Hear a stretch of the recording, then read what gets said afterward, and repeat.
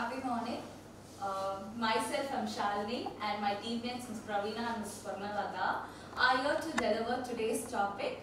So, before going into today's topic and introducing today's topic, I would like to share a small incident what happened in my childhood. This is something happened to my brother. So, that story will be related to you, and trust me, I will not make it so boring. I'll try to make it interesting. Okay, so maybe this is about 20 years back where my brother, we have found something very different in him because he cannot able to communicate in words like how we communicate, and he's not like normal children at the age of 3. My parents were very worried. Even I'm just almost 5 years, I could get what they are thinking, but I myself don't know what is happening to him. So if you see others children also, he cannot able to play and talk with other children, and there were people who used to brand that very badly, and it was like very hurtful, hurting to the parents. So that is how like few of us suggested to go to an occupational therapy or speech therapy. So we introduced into those therapies, and day by day we could able to feel the difference between himself, and he started to communicate things. He started to talk in words that was really for us it was like in heaven. So that's how I have come to know about today's topic, and my topic for today is delayed development and the disabilities between children. So maybe like we have handled so many children's also, so at least once in our lifetime we would have come across children like them with some delayed development. So what are the things we could do as teachers, how we are going to help them? That is what I am going to share my views about them to you all. It would be okay if it is an interactive session also. So like first thing, even in my class I have come across a child. From the day one, this is something what happened in the last academic year. From the day one, like I noticed the child he don't even know to write. He used to draw. If I write A on the board, he used to draw the A. He will not write actually. So that is how I tend to show more interest on him. I try to know what is happening with the child. The child cannot able to communicate. He is only very familiar in communicating in his mother tongue. Of course, I did that too. I talked to him in his mother tongue only. And later, like at a certain point of time, I thought it is very difficult for me to handle that boy. But unexpectedly, like few techniques which have changed, and the boy also now is normal to other children also. So for us, every child is unique. There's nothing called as that if the child is doing very well and the other child is doing nothing, there's nothing difference.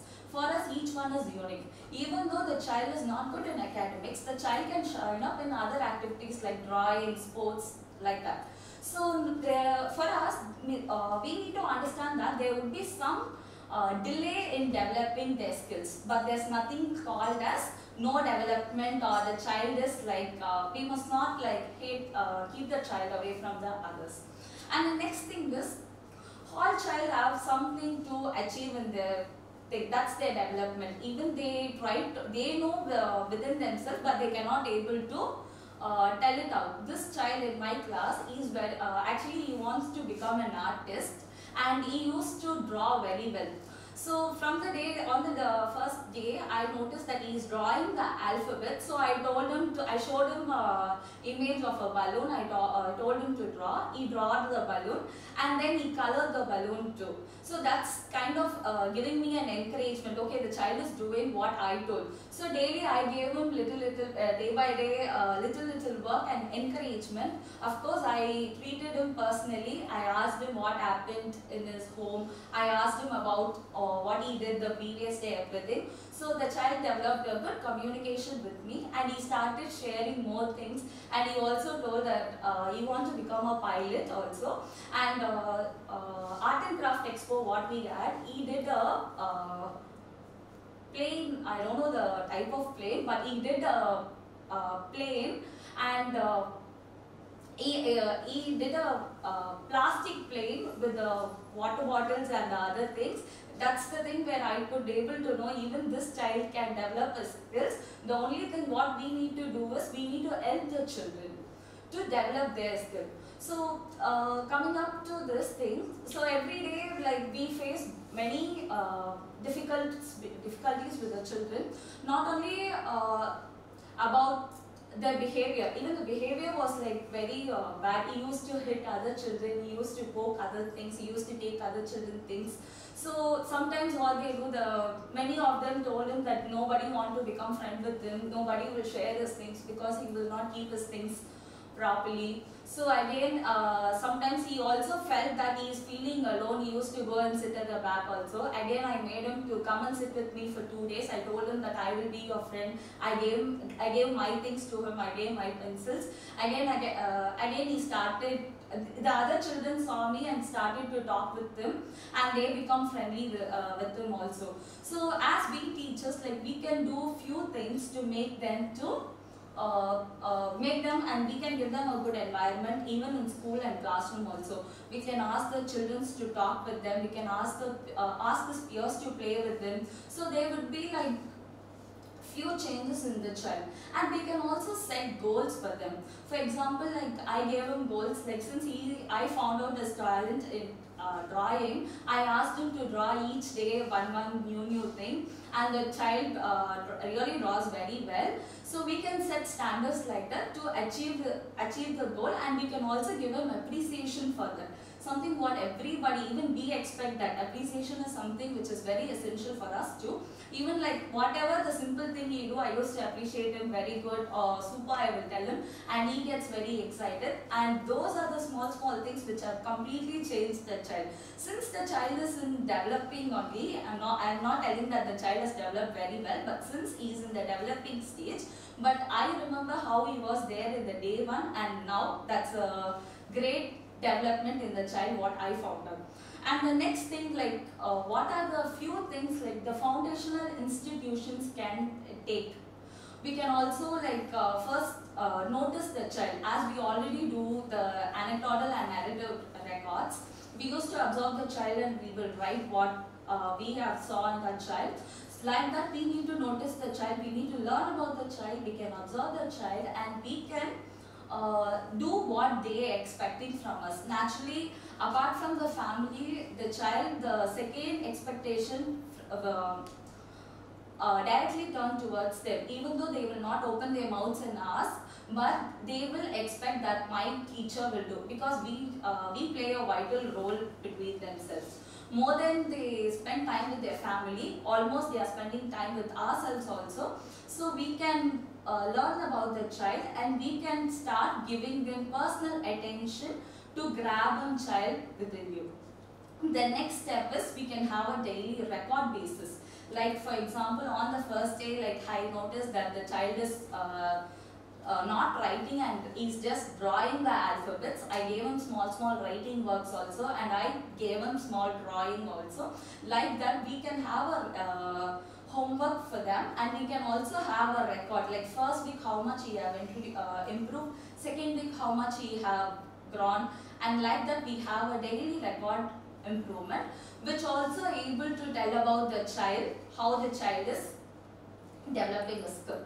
Third thing is, if we will like notice some sort of attention or some sort of treatment the child needs. For example, some children who are very slow in talking, maybe at the age of 8, they can able to communicate well, but there are children who cannot communicate, or some children have stammering also.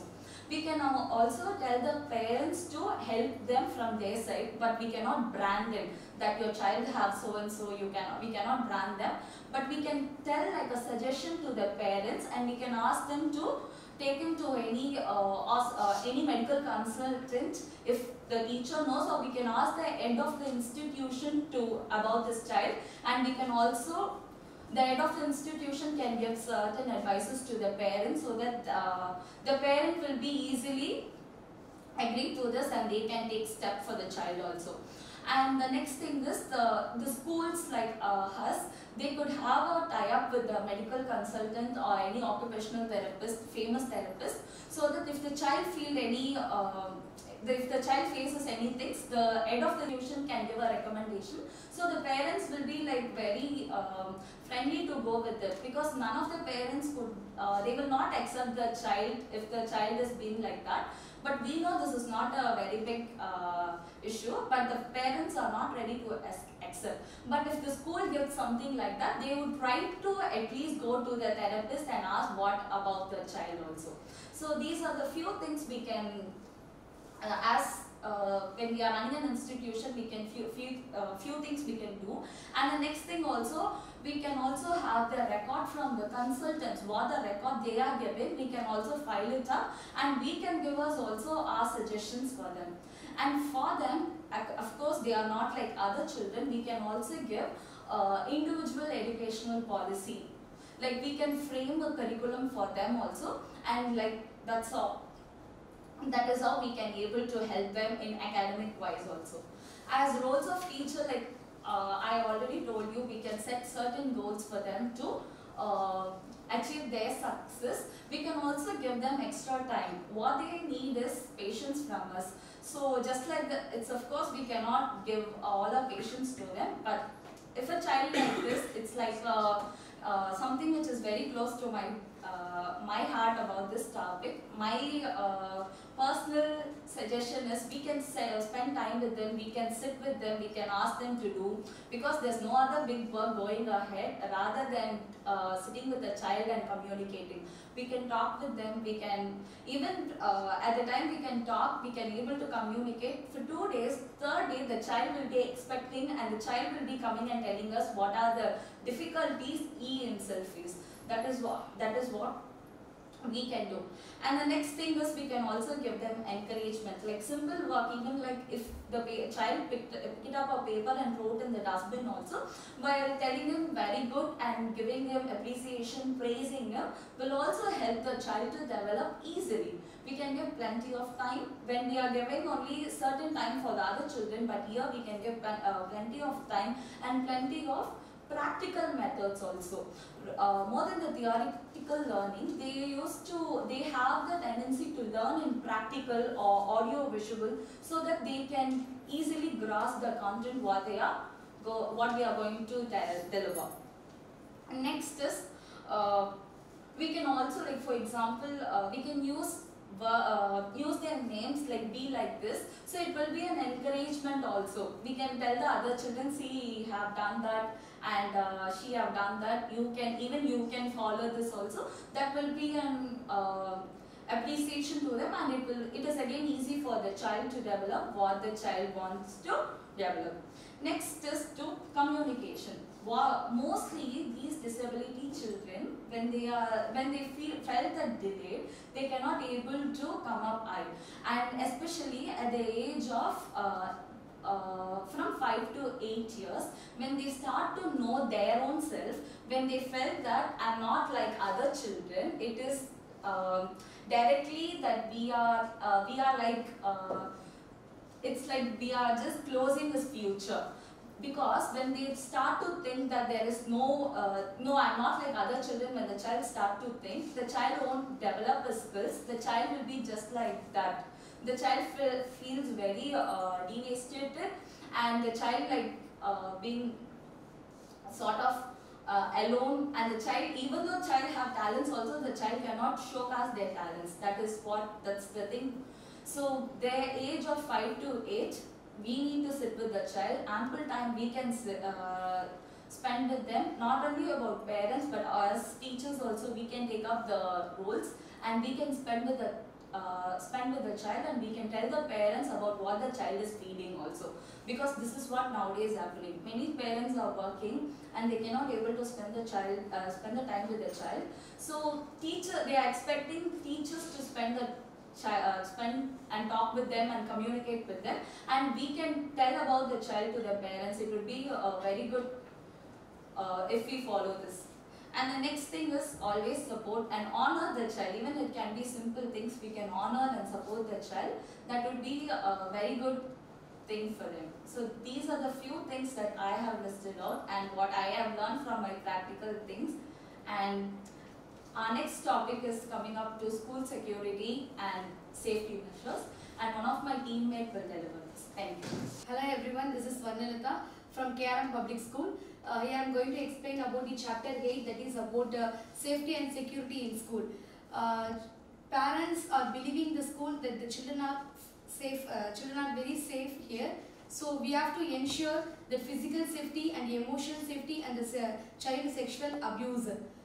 So here in this topic, I am going to explain all these safety things.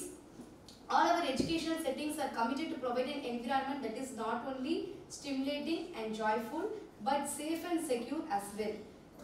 First, physical safety. The teacher must ensure that children are physically visible at all the times.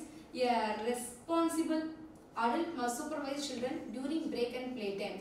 It is a teacher duty to ensure that the children are safe even in the break time as well as the play time, what they are playing and how they are behaving even in the playground and even when they are in the break time. All buildings and equipments must adhere to the safety standards. And the teacher must ensure that the balconies are railing on the balconies and safe electrical connections, and also the electrical equipment and open wells. If any open wells are in the school, that must be closed. Safety equipment like fire extinguisher, that should be maintained and also available in all the areas in the school. And teacher also must have a knowledge regarding the fire extinguisher, that is various types are there like A, B, C, D, K. So teacher must ensure that they have a knowledge regarding the fire extinguisher. So what is the type A fire, and what is the B type, and what is the C type, and what is the D type, and what are the safety measures they have to take when any emergency case happens. Windows should not open in the classroom. Of course, windows should open in the classroom, but even it is a source of accidents when the children often hit their heads, and also windows shutter as they stand up or else move around in the classroom. These type of accidents happen especially in the pre-primary classes like 1 and 2, when the children are around in the class, or else when the children are around in the class, or when the children are around in the classrooms. A first aid kit should be kept in working order in the school, and all the teachers must be trained in the use of basic first aid. All the teachers must have a knowledge about the use of the basic first aid. If any cut happens, or else the child is not feeling well, or he or she is having any fits problem or anything else, the teacher must have a knowledge to treat a child. Nutritious midday meals must be served under safe and hygienic condition. Yes, meals also play a very major role for the child's growth and development. A teacher must ensure that the children are having the balanced diet. In case of an accident or a medical emergency, the supervising adult, that is the example teacher or a head teacher, must take a decision and inform parents immediately. Then emotional safety. No adult in school may use physical violence or corporal punishment with the children. Here the corporal punishment, if the teacher is asking the child to stand outside the class, or the teacher is insulting the child in front of other children, these are the example for the corporal punishment. The teacher should avoid the corporal punishment and also the physical violence with the children. Adult must not bully, harass or intimidate children even by implication or covertly. They must not use abusive or demeaning language or label children. The teacher should not label any children. For an example, that if a child steal anything from any student like a pencil, eraser, sharpener, the teacher should not label the particular child that he is a thief, or he or she is not good at studies. The teacher should not label any child. The teacher should tell some moral stories and change the child behavior. Teacher must provide equal opportunity and ensure equal participation of all the children in everyday activity. teacher should provide equal opportunity to all the children. Because if the teacher is focusing on only one child, if the teacher is not focusing on the other child, definitely the other child will get, the other child will think that the teacher is doing some partiality. So it also affects the child emotionally. The teacher must provide equal opportunity to all the children. Teacher must use a positive language with the children at all the times. You can do it. You are the best one. So when we use a positive language, the child can do better. The next one is child sexual abuse. That is in accordance with the Protection of Children from Sexual Offence, the POSCO Act 2012. POSCO is defined as the protection of child from sexual offences. There must be zero tolerance of the child sexual abuse. Teacher and all other adults must aware of the child sexual abuse and the POSCO Act. So this POSCO Act is started 2012, and all the teacher and adult must have an educator regarding this. If the child has any unexplained bruises or injuries on the face, leg, bottom or else the torso, becoming withdrawn, aggressive or self-destructive, the teacher should ask the reason, or if the child is hesitate to say what happened exactly, or else the bruises are unexplained, this is a teacher duty to find out what happened to the child, and it should be educated to the child. For an example, the teacher can tell some moral stories and also do some puppet shows, and also the teacher can explain the child regarding the safe touch and unsafe touch. This helps a child what happened to them exactly, and they can come over. If teacher not a significant, if the teacher notices significant patterns of change in the child's behavior, they must be reported immediately to the head teacher, principal or supervisor. All procedures to deal with such incidents must ensure safety of the child. In all cases, the most important consideration to be taken into the account is the protection of children. Confidentiality at all times need to be maintained. If the child is abused sexually, it should be maintained confidentially at all the times. Information regarding concerns of possible child abuse should only be shared on a need-to-know basis. Other overall safety measures. Addresses and phone number of parents should be regularly updated and kept accessible. Emergency contact number must be available for all the children and adults. Yes, it is a teacher duty to know the child address and the phone number. If the parent has changed the phone number and also the address, we have to update it regularly. Information about any particular medical condition, if the child has any problem like fix or else they have any medical condition, it should be noticed. Or preventive measures to be obtained at the time of admission and be updated regularly. Particularly, everybody in the school should be aware of the children having asthma or epilepsy or known allergies. Anti-epileptic or anti-allergic medicines as prescribed by the doctor. Treating these children should be available in the school. The school must have written consent from parents and caregivers to use this.